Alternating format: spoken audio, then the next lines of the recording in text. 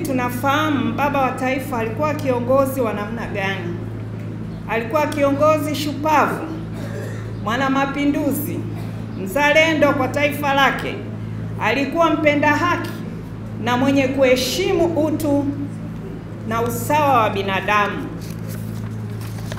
Zaidi ya hayo, alikuwa mtetezi mkubwa wa wanyonge. Moja ya masuala ambayo baba wa taifa alihimiza sana wakati wa uongozi wake ni wananchi kuchapa kazi kwa bidii na kujitegemea.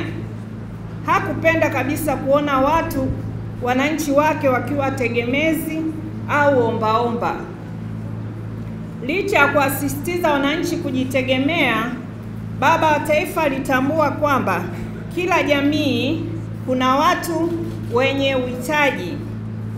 Katika moja ya hotuba zake aliwahi kusema, ninanukuu, kuna watu ambao hawana uwezo wowote ule wa kujifanyia kazi. Wana vilema fulani vinawazuia kufanya kazi. Wajipatie riziki kwa kazi na nguvu zao.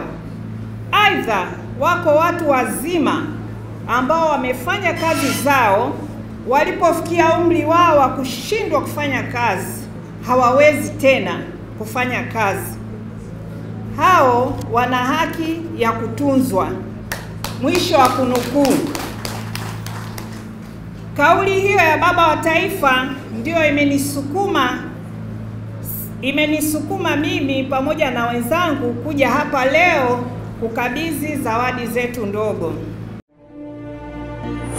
Ruvuma TV, tupo kuhabarisha umma.